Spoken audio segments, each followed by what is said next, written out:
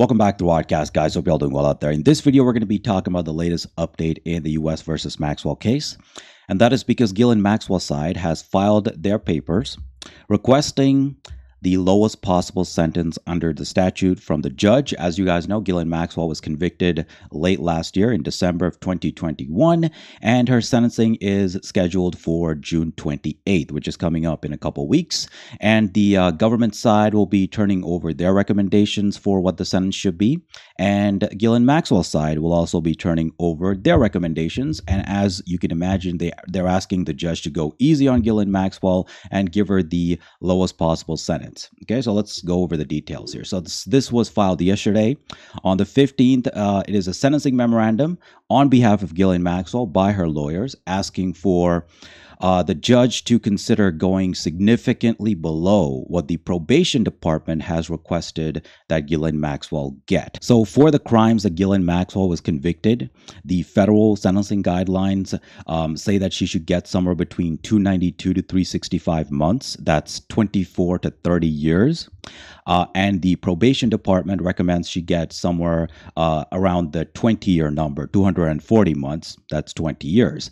Ghislaine Maxwell's side is asking for a significant decrease from both those numbers. So they definitely don't want this 24 to 30, and they don't even want this one. Okay, so this is what they say. We request that the court grant Ms. Maxwell a significant variance below the advisory sentencing guidelines of 24 to 30 years and below the 20-year sentence recommended by the probation department.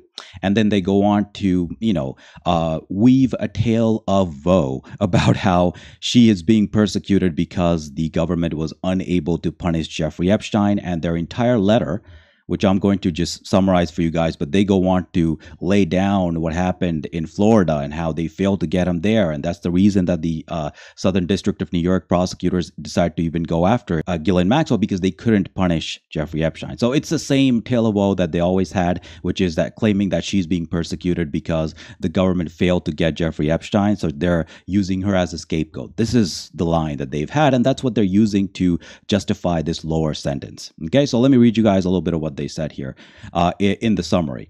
Ghislaine Maxwell stands before the court because of her association with Jeffrey Epstein decades ago in the 1990s and early 2000s. Never before that time and never again in the roughly 20-year period since the conduct underlying this case occurred has Ms. Maxwell ever been accused of a crime. That's technically true.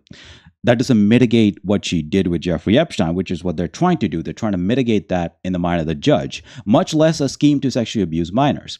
The witnesses at trial testified about Ms. Maxwell's facilitation of Jeffrey Epstein's abuse, but Epstein was always the central figure. Also true, factually speaking.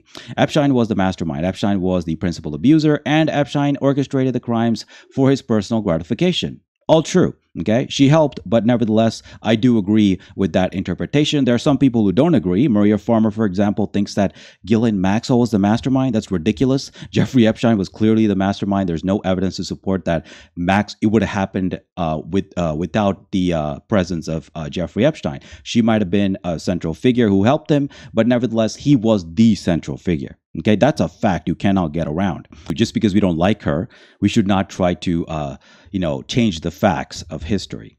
Indeed, had Ghislaine Maxwell never had the profound misfortune of meeting Jeffrey Epstein over 30 years ago, she would not be here. That's true. That's also true. So, ironically, all the things that they say here are true.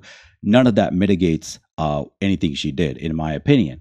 And I'll go over my own opinion about how the prosecutor should determine what their recommendation should be.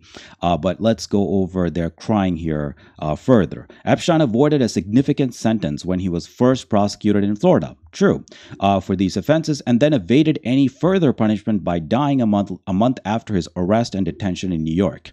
But this court cannot sentence Ms. Maxwell as if she were a proxy for Epstein simply because Epstein is no longer here. Ms. Maxwell cannot and should not bear all the punishment for which Epstein should have been held responsible. That's true, but we're not punishing her for what Jeffrey Epstein did. We're punishing her for what she did. Okay? If Jeffrey Epstein was on trial, he would have been charged with rape, which she was not charged with that. She was charged with sex trafficking and sex trafficking conspiracy. Okay? So this crap about how the Justice Department is going after her because they couldn't get Epstein is ridiculous. They went after her for things that she did, not things that he did. Okay. Now he was involved, but she's the one who did them. Okay. So they're trying to skirt responsibility by bringing up Jeffrey Epstein here and pretending like they're trying to make a scapegoat out of her. That's what they literally said. They said that she was a proxy for Epstein, a scapegoat. That's not what's happening here, okay? We don't punish people for things that others did. We punish people for what they did. We believe in personal responsibility. That's what the Justice Department does. Ms. Maxwell has already experienced a hard time during detention under conditions far more onerous and punitive than any experienced by a typical pretrial detainee. And she is preparing to, that's not true. Many other detainees have been in the MDC and have experienced the same thing that she did, so that's just a lie. It's not accurate.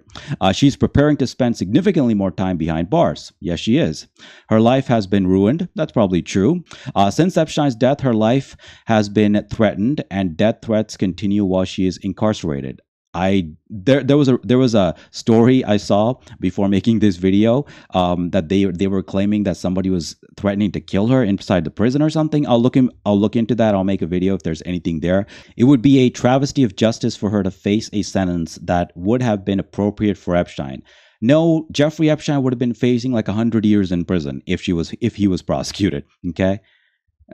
So she's facing 35 after a couple of her charges were dropped because they were repetitive. She's now facing a max of 35. So she should count her lucky stars that she's not facing more. I guess it was just your lucky night.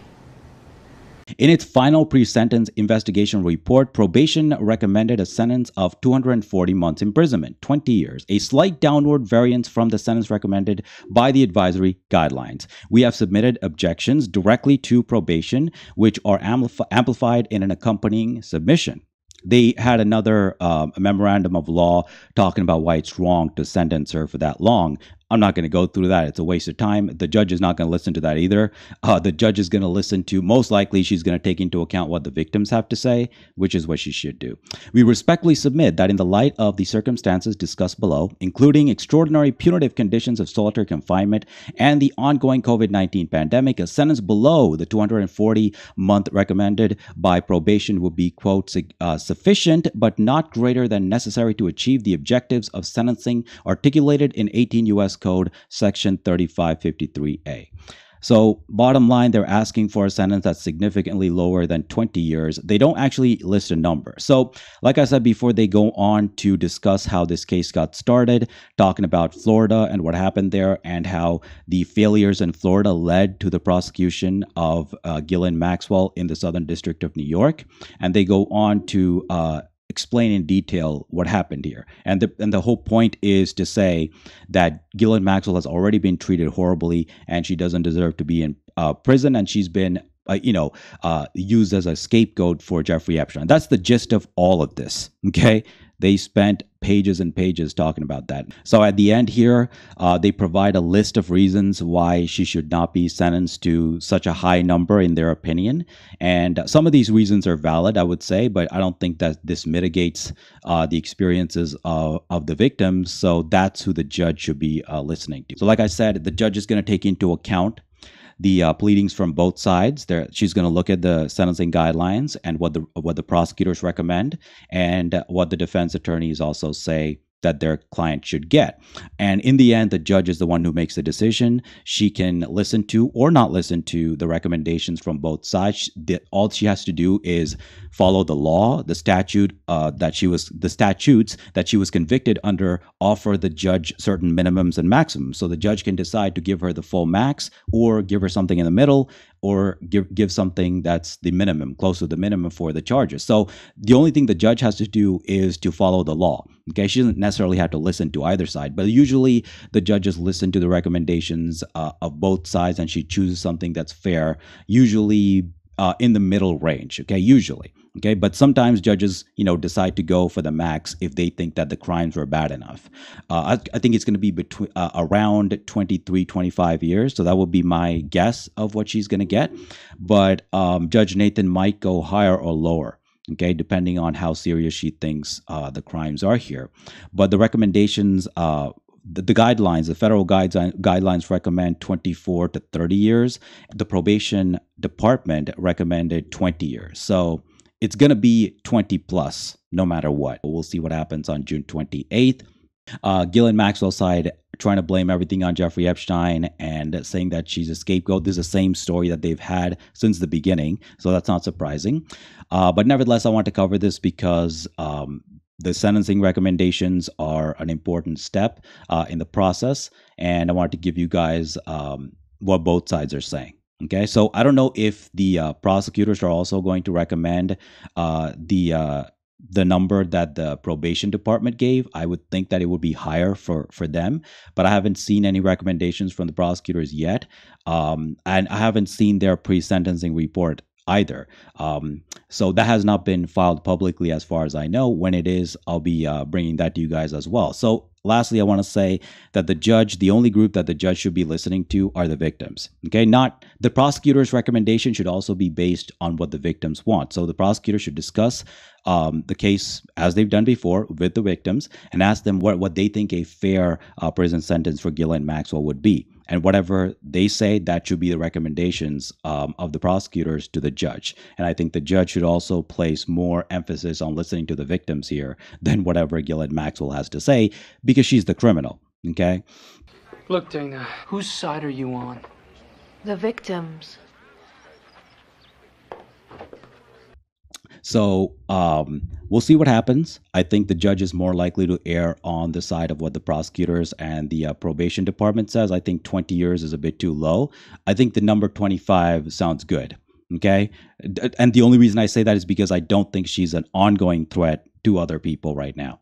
Okay. She committed crimes with Jeffrey Epstein. To be fair, she didn't go on to find another rich guy and do the same thing. If she did, that's a pattern, and I would be calling for a much higher sentence. Okay, but she committed crimes with a specific person, Jeffrey Epstein. He's no longer here, so they're right when they say that she's no longer an ongoing threat. Okay, there was a time when I thought that she was, but I no longer think that. I don't think, like, there's no evidence to conclude that, right? Because she didn't go after Jeffrey Epstein. She didn't go to another guy and do the same thing. There's no evidence that she did that. So she was committing crime in a very specific circumstance. Those circumstances are now gone. So I think 25 sounds good. I think a number around 25, 26, something like that, I could be happy with that. But it's not about me. Like I said, the only people that matter here are the victims. They're the ones who should determine and have a say in what the sentence should be. I think that's the fair way to go. Okay.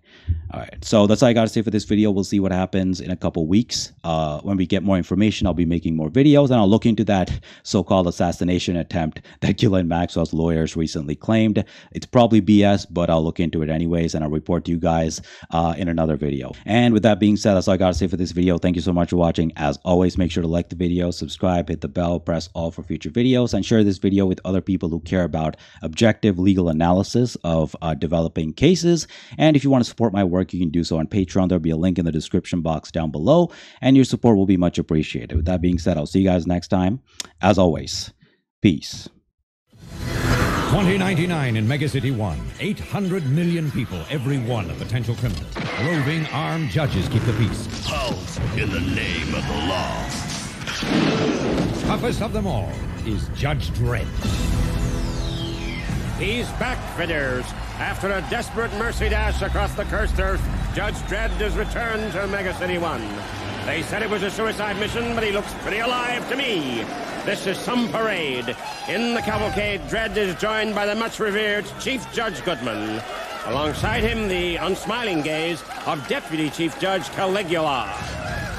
Yo, Judge Dredd, can you give me a smile, please? How'd you like 5 years, creep? Sorry. Things have changed since you left, Dredd. Nothing changes in this city, Chief Judge. It just stinks more. You should know, Dredd. You've spent half your life in the gutter. Watch your mouth, Cal. You spent half your life in diapers. Since his return just 5 hours ago, Judge Dredd has already arrested 8 perpetrators. Come on, you back. Give me your gun. Grab it, meathead. That's 9 perpetrators. It sure is good to have him back.